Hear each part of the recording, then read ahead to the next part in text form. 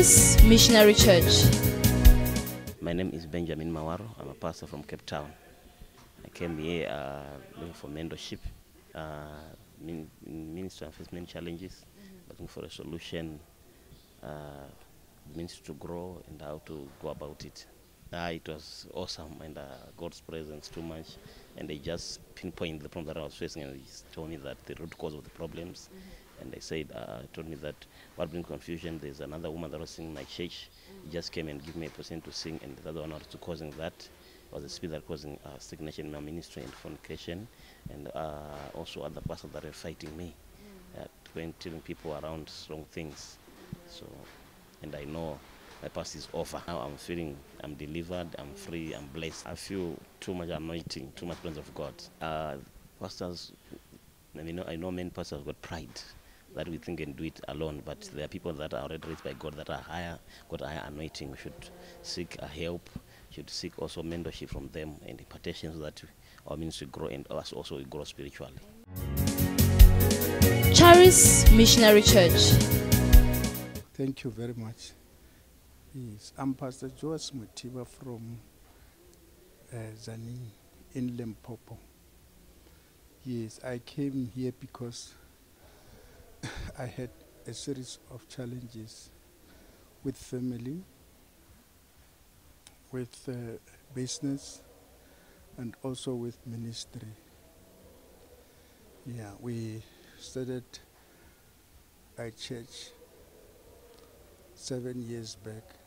The church was growing well, was developing and going on very well. But of late, the church has just come down and nothing is working well.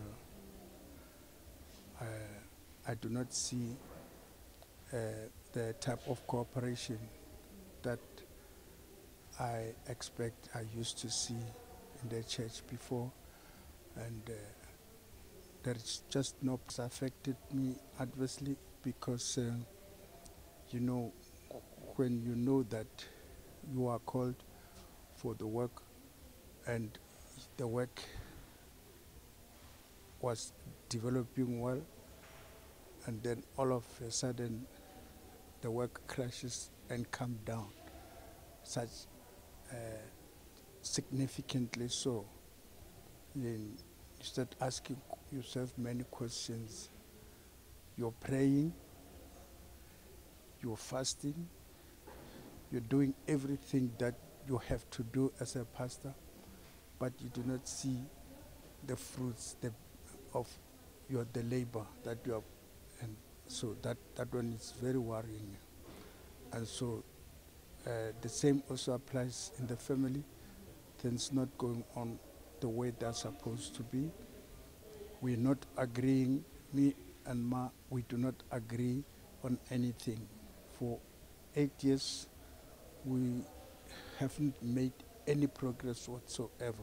It's nothing that is smooth. Yes, the experience, it was beautiful. It was beautiful, and I'm very grateful to God about this experience. Yes, because I really wanted to hear the prophetic voice of the man of God about all these things, and he really said a mouthful, and I'm able to see my way forward. I feel very, very excited, and I know that I'm going back to Zaning with the fullness of the Spirit of God, the impartation that I have received, and also the counsel that I received. It's giving me great hope that moving forward, everything will go on well. Viewers out there, great men and women of God have proved that life is spiritual. And so we need spiritual leaders that God has empowered to also empower us so that we can be able to make progress.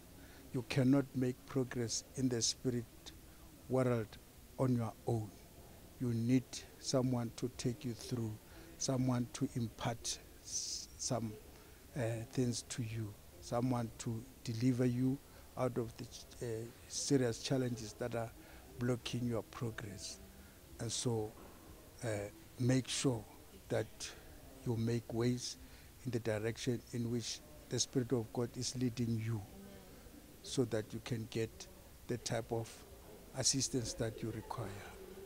And I'm very hopeful that from here moving forward, everything will go on well, and I'll be coming for great testimonies, and also to put the seed to thank God about the progress that I'll be seeing.